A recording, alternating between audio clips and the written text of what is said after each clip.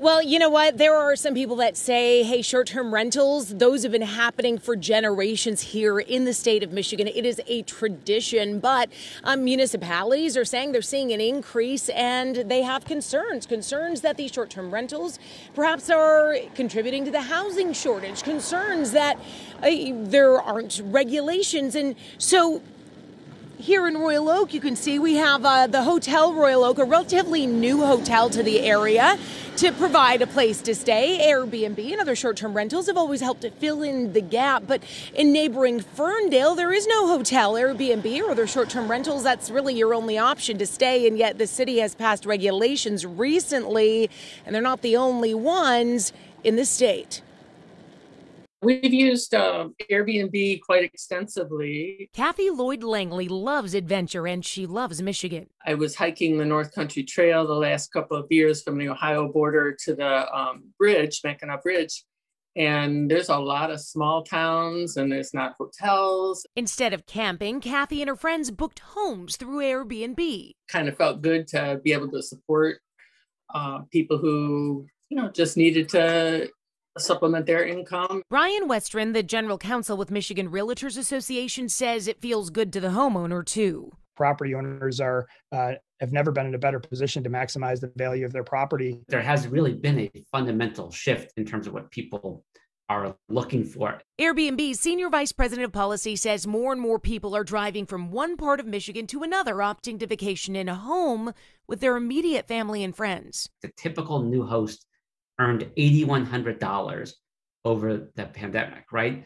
90% of our hosts, or over 90%, are people who are using a home that they live in. Across the state, city leaders are noticing the boom. My name is Michael Kane, and I'm the city manager for the city of Boyne City. Some are concerned about the growth.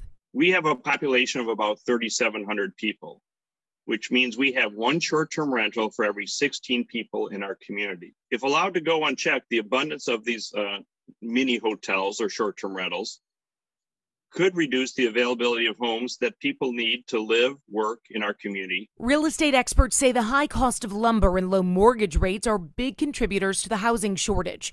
Short-term rentals are not to blame. Short-term rentals are essentially taking a residential property and turning it into a commercial use. Across the state, some cities like Ann Arbor are attempting to place restrictions on short-term rentals, and others are using zoning ordinances to stop it altogether. In St. Clair Shores, one host is fighting criminal charges, accused of engaging in commercial activity because he rented his home out. And without a definition that characterizes short-term rental as a permitted residential use, you are left in that gray area. Westron says Senate Bill 446 and House Bill 4722 would remove the gray area and prevent any municipality from banning short-term residential rentals. But some communities are pushing back. We're just opposed to this regulation, which takes our ability and that of all communities in Michigan away. If passed, Westron says communities would still have power to regulate using nuisance ordinances and health and safety ordinances. They wouldn't be able to ban it altogether. We want to make sure that it's preserved as a residential use,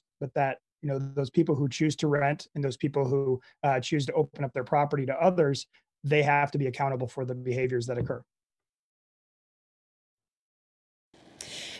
Some municipalities also have some safety concerns as well. Airbnb, though, did place a party ban last summer. They've extended that party ban for at least another year. And Airbnb also tells me that they have integrated a lot of new services to work alongside municipalities to help them monitor how many Airbnbs there are in their community and to help ensure that people are following any types of regulations. This is a battle continuing on in Lansing over, again, property rights. Will continue to follow it for you. Reporting live, I'm Jennifer Ann Wilson, 7 Action News.